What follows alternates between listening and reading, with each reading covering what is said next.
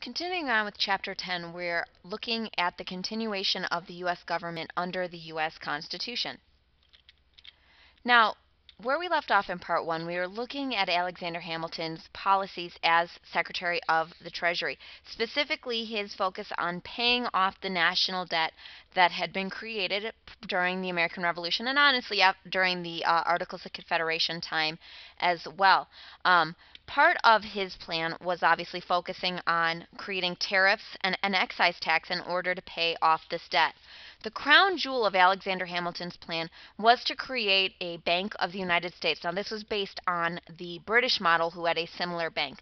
This would be a centralized bank, a private bank, but a centralized bank nonetheless, where the United States government would be the #1 shareholder in this private bank. Now, all treasury deposits, all surpluses would be put into an account at this Bank of the United States.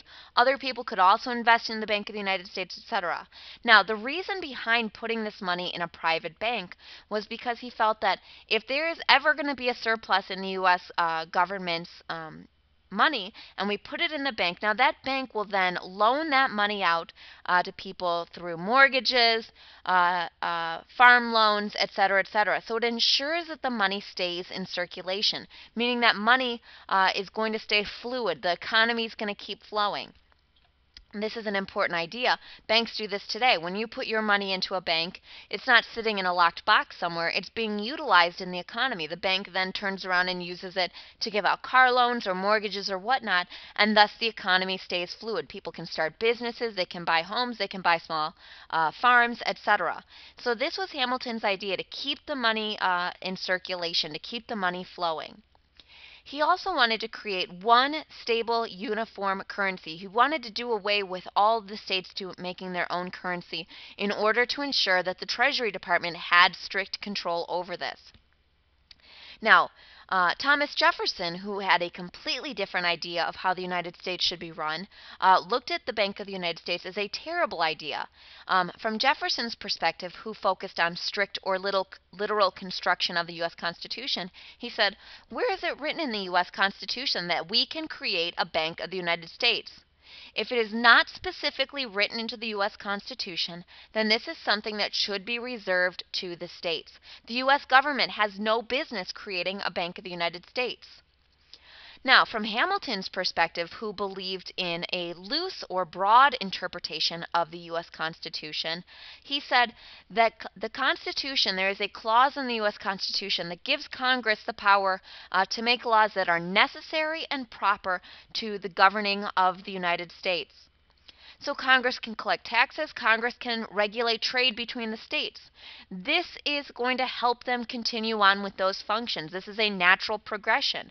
It is necessary and proper for the U.S. Constitution or the U.S. government to create a Bank of the United States, according to Hamilton and the other Federalists.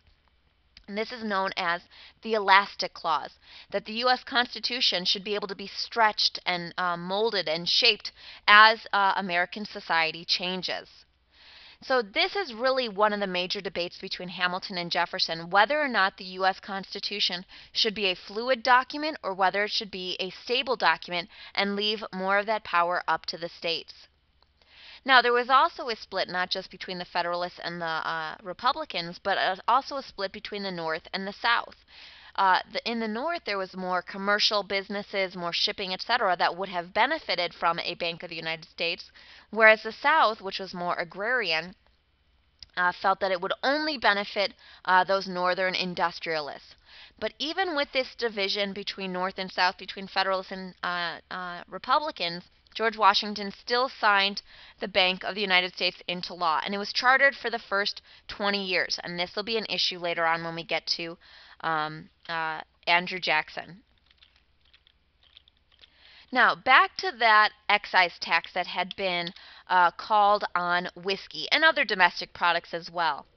In the United States, there was a group of farmers, particularly in southwestern Pennsylvania, a group of farmers who were growing corn and wheat and other things. Now, to them, they did not have proper roads in order to get their agricultural products to market, so many of these farmers then converted their crop into whiskey. Well, now there is an excise tax, or a tax on domestic goods, meaning goods made within the United States. To these whiskey distillers, this is against their liberty. They said, what was the reason for going through this Revolutionary War if all of a sudden we now have to start paying taxes again? We got rid of King George the Third in the Revolution. We don't want another King George. And so a whiskey rebellion started up in western Pennsylvania among these whiskey distillers, angry that they had to pay this tax. They raised liberty poles like had been done during the Stamp Act, and they tarred and feathered these collectors, much like we'd seen during the Stamp Act crisis. Now, George Washington, as President of the United States, also serves as Commander-in-Chief of the Army, meaning he is the head of the Army. From George Washington's perspective, this rebellion was not legitimate. His perspective was, you have voted on representatives to Congress, both senators and congressmen. You therefore have had a say in government. Our problem before was not the taxation. It was the fact that we'd had no taxation without representation. You now have representation. Therefore, this whiskey rebellion is ridiculous. And so George Washington called from the surrounding states an army to be raised. Now, here is a critical moment in American history, because people actually showed up. The U.S. Constitution is actually working. George Washington, as Commander-in-Chief, has called together an army to put down this rebellion, and surrounding states have actually sent men to serve in this army.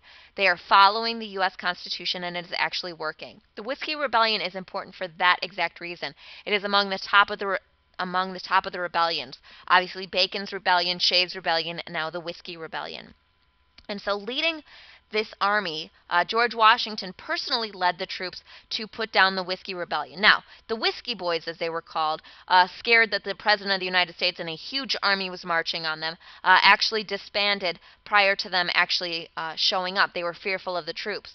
But what this means is that the federal government is strong and that it's actually working, unlike what we'd seen under the Articles of Confederation.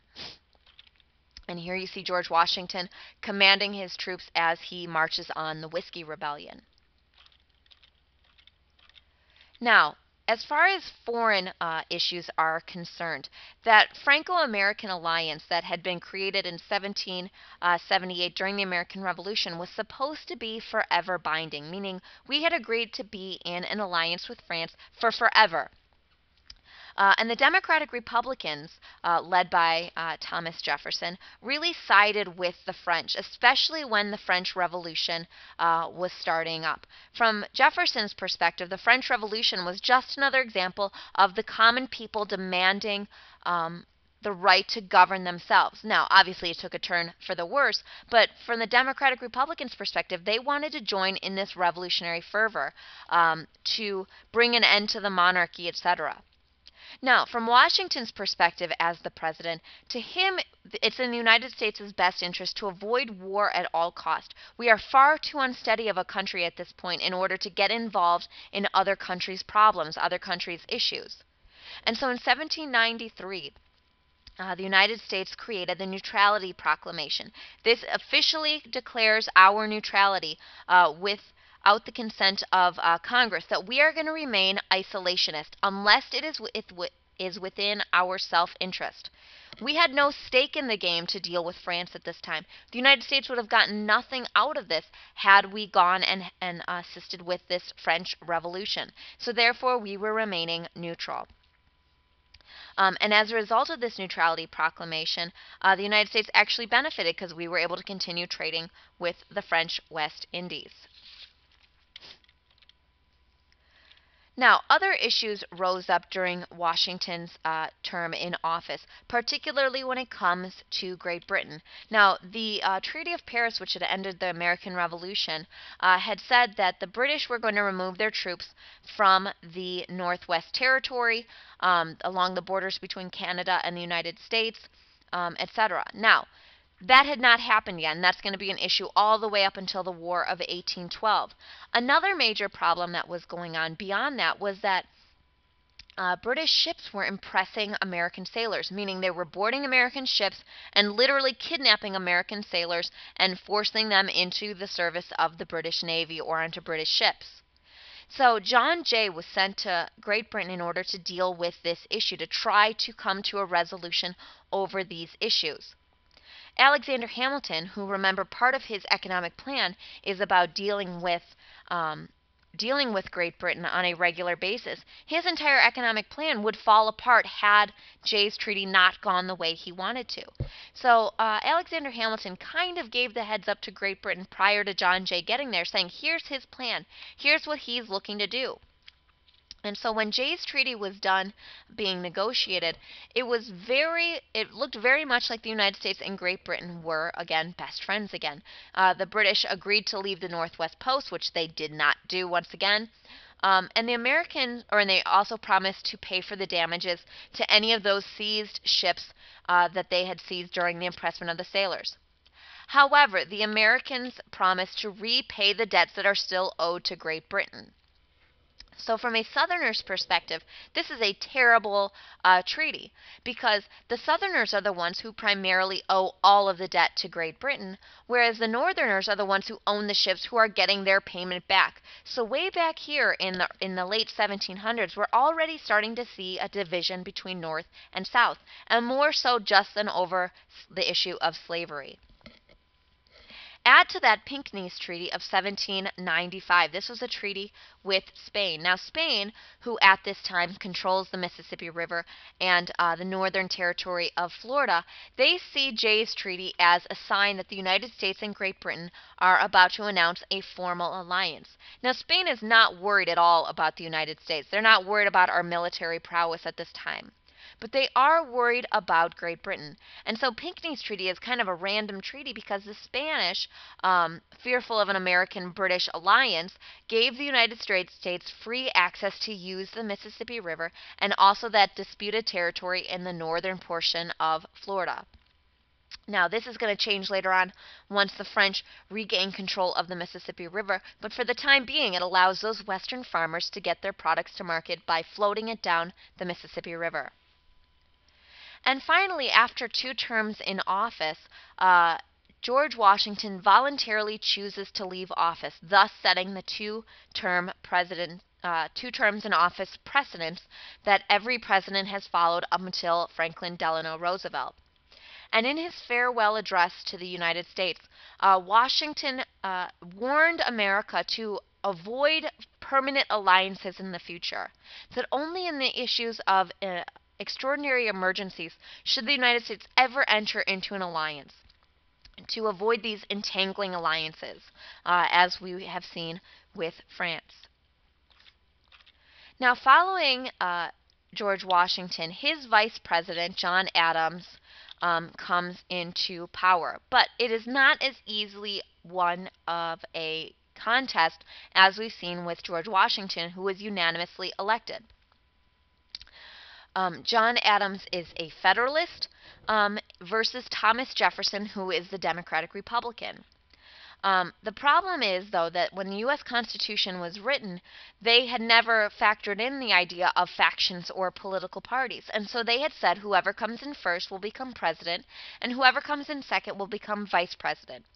And so with that, John Adams, who won 71 electoral votes, became the President of the United States, and his opposition, Thomas Jefferson, became his Vice President with 68 electoral votes.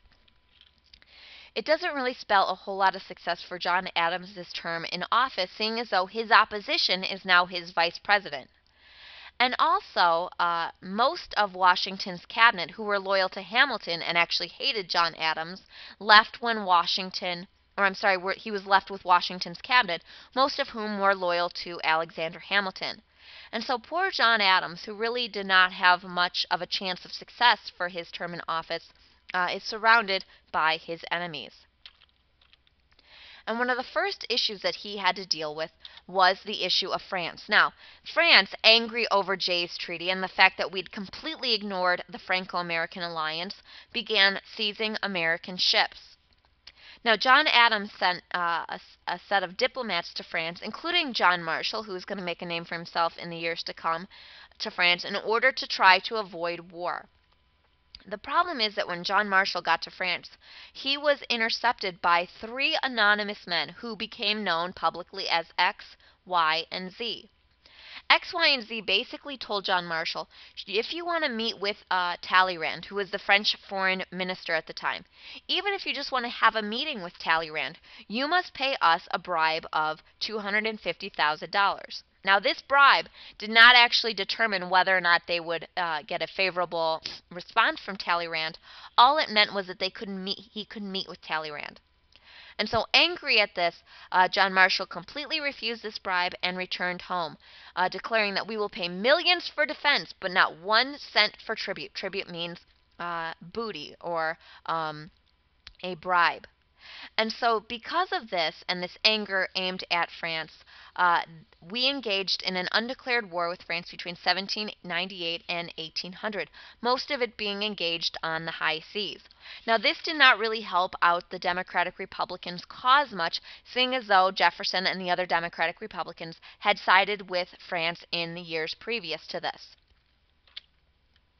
And here you see a political cartoon of the French X, Y, and Z picking the pockets of the American Lady Liberty right there.